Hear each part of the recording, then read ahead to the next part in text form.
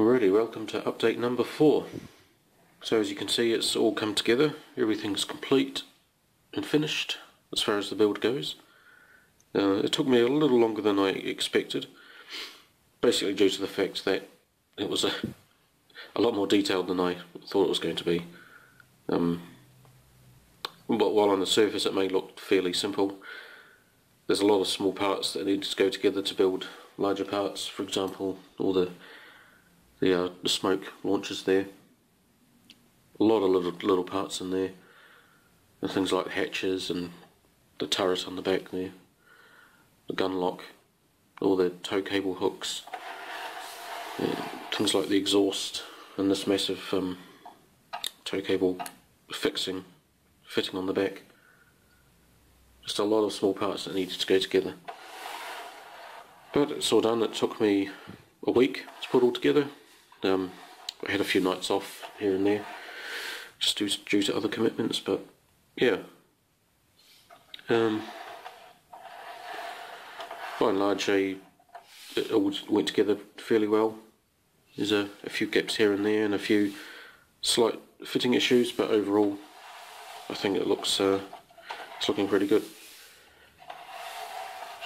I had to use a bit of super glue to fix these tow cables here, so that's why there's a bit of frosting here and there.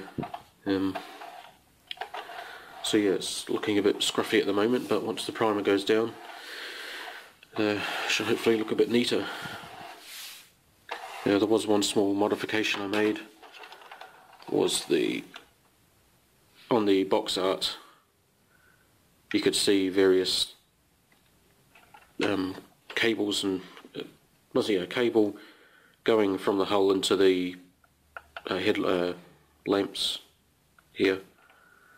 So I just got a bit of spare sprue that I'd used for an old kit aerial and just bent it into shape and then carefully placed it in there, and the same on the other side. So as you can see, the kit did come with other cables that go to all the smoke launchers. So they're there, and there's one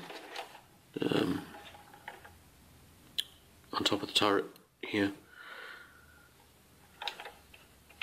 And yeah, so that was really the only modification I made to the kit. Everything else is pretty standard. Well, I'm not going to include any crew with this. I've left some of the hatches open to be opened and closed, but these two hatches were glued shut because there's no interior detail, so they just open up into holes in the kit anyway. The gun lock isn't actually glued. There's a nice little pin that just falls down there, and then you can open it up and move the gun away. But for some reason the ball socket for the gun just doesn't have any strength, so it just falls down. So I'll just be displaying it with the gun lock in place. I may end up gluing it, we'll see how secure it is. And yeah, so give it a bit of a clean down just to get rid of any remaining oil that's left on the kit, which you can still feel now and again. But yeah, so next step will be priming using my trusty old Tamiya spray can primer. This is the stuff I prefer to use simply because it's pretty rock solid. It's sandable, and yeah, it dries really quickly. I haven't had a single problem with this yet, and it works really well, so that's what I'm sticking with for now. And yeah, so coming up next, it'll be should be all primed and ready to paint. Okay, so that's the priming done. I ended up doing 3 light coats all over the entire model, and that was enough to give it sufficient coverage. I just used the spray can primer there. Sprayed it out in the garage where I've got a little setup. Just saves me from spraying enamels all throughout the house. And yeah, so one of the advantages of using a lighter colour for priming like this is that it brings out a lot of defects and seam lines that may have been invisible previously. So for example, I spotted a bit of a seam line on top of the muffler there, you can just about see. But that entire thing will be covered with pigments to create a really rough texture, rust texture. So that should be enough to cover that seam line. And yeah, so apart from that there were no other imperfections or offending seams that I've spotted, so I'm quite happy to start painting. I've also pulled out this figure that from the Cromwell kit that I've just completed, that I didn't use. I thought he might make a nice addition to the Commander's hatch, just to give the model a sense of scale, because it's absolutely huge, this tank. And yeah, I guess it all depends on how well the figure painting comes out, because at the moment figures are my biggest weakness. So yeah, we shall see if he makes the final cut or not. But yeah, so next stop should be the base coat. Right, to start off with, I'm going to give it a base coat slash undercoat of Vallejo Model A39, which is camouflage dark green. Now this is quite a few shades darker than the main coat, which is going to be Vallejo Model A22 camouflage green.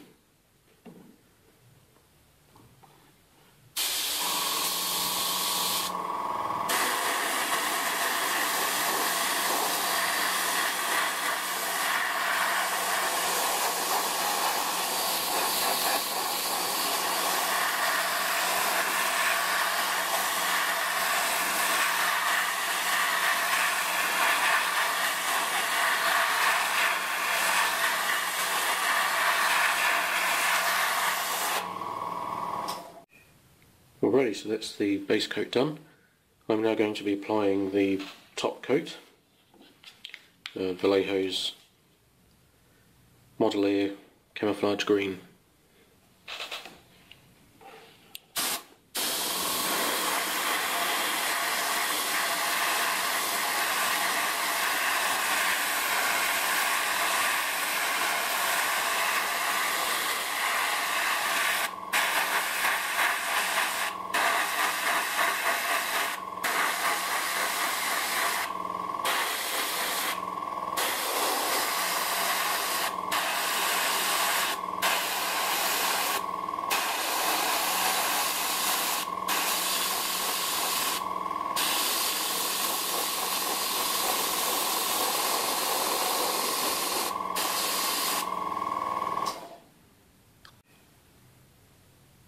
Right, so as you can see, the top coat has gone down, and I've also started painting some of the smaller details.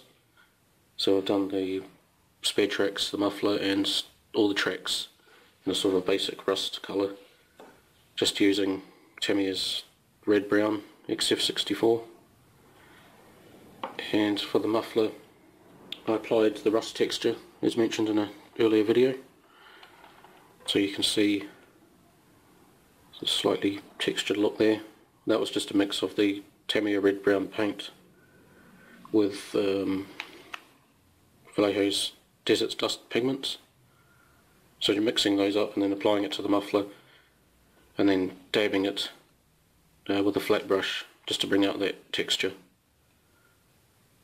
Yeah, so that covered up the seam line, which I was hoping it would. So that turned out alright. I've also done the machine guns and up here, and the periscopes in a very deep purple. There's a bit of tidy up work to do there. So yeah, next step will be the weathering. I'm now applying just some very light chipping around some of the edges of the tank, just using some flat black paint, wiped off on the tissue, and just lightly applying to the edges. I want to try and keep the weathering sort of to a minimum. I want it sort of used a little bit, but not completely beat up.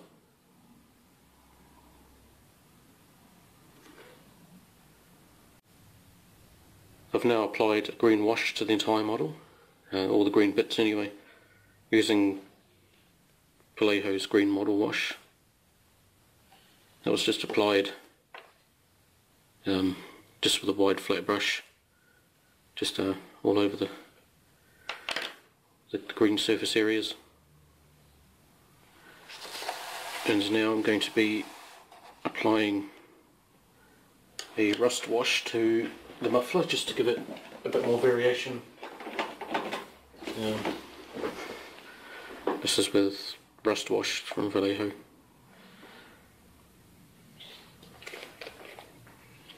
I'm using a slightly different brush for this, I think.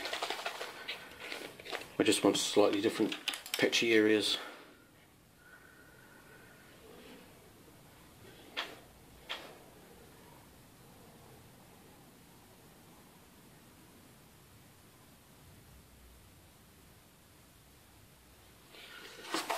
There.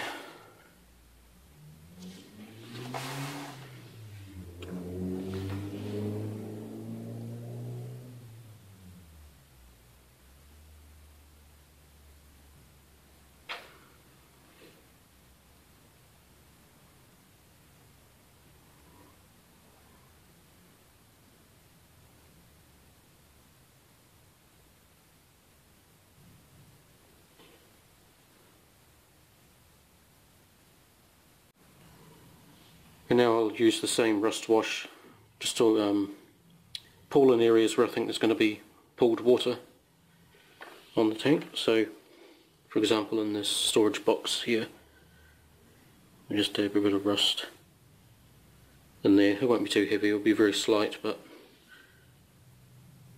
it's just one of the extra details.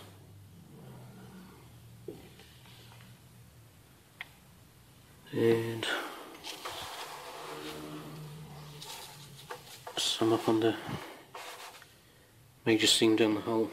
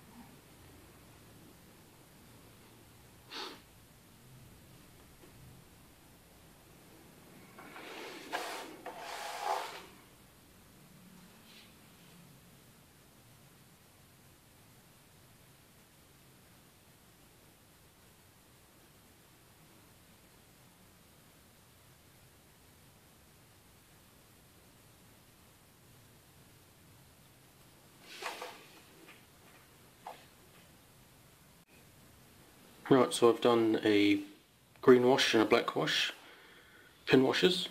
I've also done some dry brushing, and now I'm going to apply a light dusting effect using Vallejo's Desert Tan, thinned down at about a 1:1 ratio.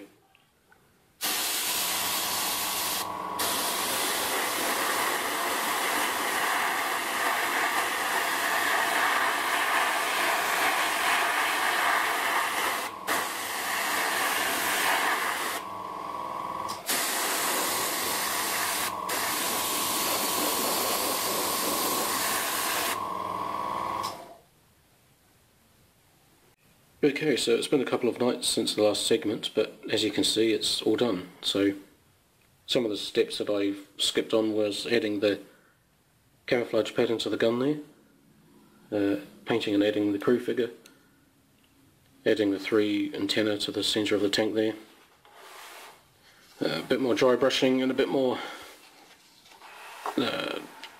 dust effects along the side skirts.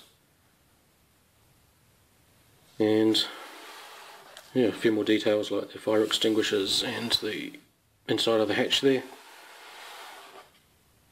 So yeah, so that's the project complete. I'm fairly happy with the outcome. It's definitely been one of my favourite tanks to build. And regarding the figure, it looks okay from this distance, but I'm still not 100% happy with my figure detailing at this point. Hopefully I'll get there eventually, but yeah, so he definitely adds a lot of character to the tank and gives it a bit of scale, so I'm glad I added him, gave it a good shot. But yeah, it will take me a bit of practice to get my figures where I want them to be. But yeah, overall I'm really sort of happy with it. So yeah, you can check out the previous 3 build videos I've got on my channel. I'll be putting up a separate video, just sort of a brief overview of the final build, summarising the steps and a bit of a closer look at some of the details, so you can check that out when it finally goes up. And yeah, so thanks for watching. If you like this video, then please subscribe to the channel. This will be the first of many builds yet to come. I've got quite a stack growing in the corner of the model room, so this won't be the last. And yeah, so again, thanks for watching, and I'll catch you next time. Take care.